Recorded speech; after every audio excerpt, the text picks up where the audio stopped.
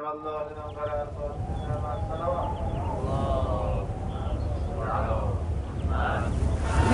کنار وای اگه تو این حال بخوان منو تو قبرم ببرن. همونایی که با من ادعای رفاقت میگردن خودشون سر جنازم رو میگیرن، را زیر قبر میکنن. یه قبری که یه متر گوده چیزی نیست که، اما خدا میتونه مثل که آسمان هفتگانه به زمین افتادم. جنازم را داخل قبر بردند و من در کنار قبر ایستاده بودم و تماشا میکردم. ترس تمام وجودم را فرا گرفته بود و زمانی بر وحشت من افسوده شد که دیدم در قبر جانورانی پیدا شدند و به جنازم حمله ور شدند. سگ تو قبرم چنبات بزن. خدایا چی؟ آن مردی که جنازه را داخل قبر گذاشته بود متوجه آنها نشد، انگار که اصلا آنها را نمیدید و خیلی عادی از قبر خارج شد و من به خاطر علاقه‌ای که به جنازم داشتم داخل قبر شدم تا آن جانوران مزاحم را بیرون کنم، ولی آنها زیاد بودند و من از عهده آنها بر نمی آمدم و ناچارن از مردم کمک خواستم.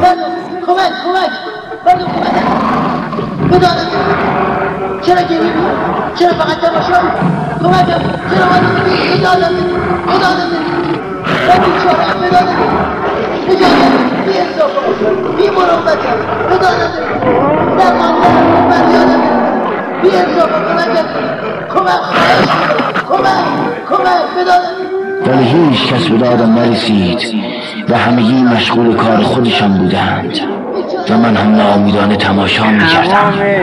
کارهایی که در اینجا انجام میدن در اون عالم یک صورتی دارد، اگر خوب است صورت خوب و اگر بد است صورت بد. ناگهان اشخاصی در گروه پیدا شدند و آن جانوران وحشی را فراری دادند که یه مرتبه دیدم قبر پر نور شد، از وسط نور صدا بلند شد نترس. یه نهیب به سگ زد، چنان سگ فرار کرد که اون نور به من گفت خیالت راحت باشه دیگه نمیاد. گفتم فدات بشم، کی هستی منو نجات دادی؟ فرمود من حسین ابن علی.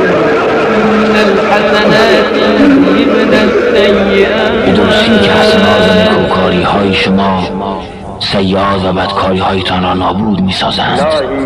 در گورت ناله نکنی که کسی هم رحم به ناله تو نمی کنه. یادم بده مولای من برای ساعتی که تو قبرم میگذارن بندای کفن رو باز میکنن. مؤمنین راهی بنشینید تنها، حساب خودتون رو بکنید. سفر آخرت رو آسان نگیرن، دینداری رو آسان نگیرن، زحمت بکشن. اگر کسی بگوید که نمیدونستم میگم چرا نرفتی یاد بگیر.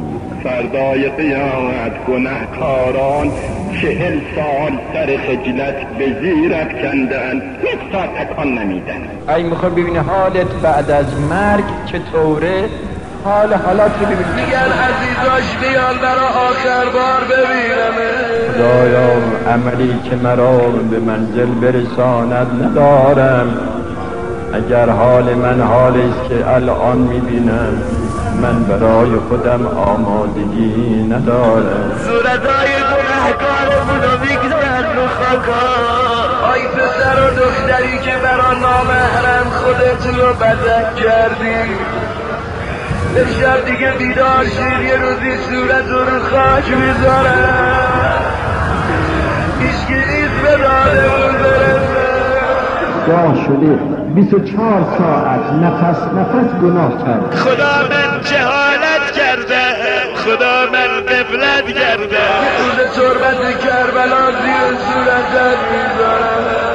حالت رو بیدارید کنار و مرگ رو نزدیک ببینید. تو را به خدا یک کاری بکنید با بار گناه نمیرید. بعد از آن شخصی داخل قبر شد و شانم را تکان میداد و شخص دیگر ضمن این که مردم را به سکوت دعوت میکرد مرا تلقین میداد. بسم الله الرحمن الرحیم. اسمع افهم یا عبدالله ابن عبدالله اسمع افهم یا عبدالله ابن عبدالله اسمع افهم یا عبدالله ابن عبدالله هل انت على العهد الذی یعنی بدون پیش کی اومدی، سر و کار با کی داری و او با تو چگونه برخورد. آه کسی که خدا را شناخته نعمت از بی شمار است، یقین بدانید همیشه شر کار است. تو خودت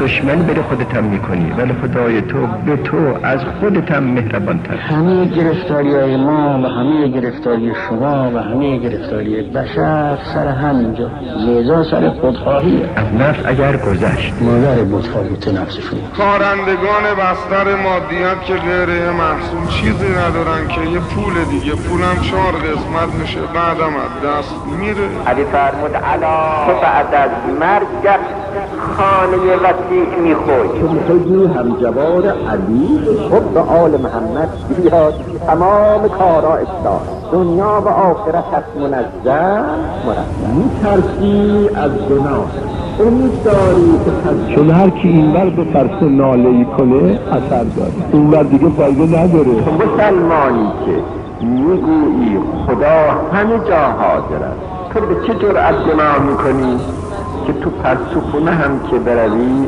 اونجا هم خدای تو با تو هست. کوشش کنید که از این وضعی که دارید و داریم بیرون از حرام بگذر، این خود بزرگ به شب خودت میدانی. پاشید از جبر قیام کنید برای خدا، راه بیفتید. گناه نسبت دار. جوانهای ما را نباید از دعا منصرف کرد. با خدا انس بگیرید، با خداوند مناجات کنید. هر سختی هر شدتی هم باز به او عرضه بدار.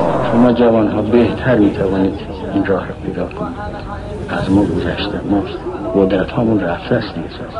نماز بخوان تا لذت بری. در شما اون ریشه های فساد درست نکرد. گناهان من غل شده، نمیگذاره من حرکتی کنم، بار سفر آخرت ببندم.